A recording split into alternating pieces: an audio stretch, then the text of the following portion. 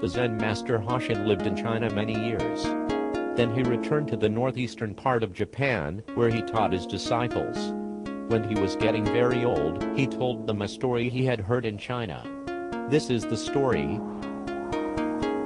One year on the 25th of December, Takufu, who was very old, said to his disciples, "I'm not going to be alive next year, so you fellows should treat me well this year." The pupils thought he was joking, but since he was a great-hearted teacher, each of them, in turn, treated him to a feast on succeeding days of the departing year.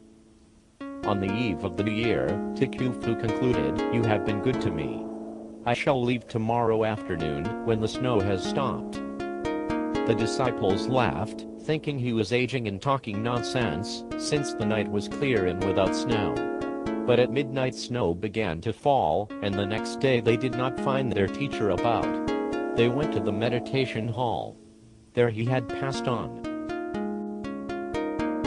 Hoshin, who related this story, told his disciples, "It is not necessary for a Zen master to predict his passing, but if he really wishes to do so, he can." "Can you?"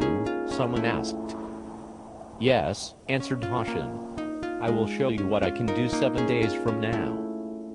None of the disciples believed him, and most of them had even forgotten the conversation, when Hoshin called them together.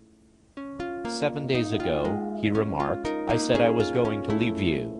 It is customary to write a farewell poem, but I'm neither a poet or a calligrapher. Let one of you inscribe my last words." His followers thought he was joking, but one of them started to write. "Are you ready?" Hoshin asked. "Yes, sir," replied the writer. Then Hoshin dictated, "I came from brilliancy, and returned to brilliancy." What is this?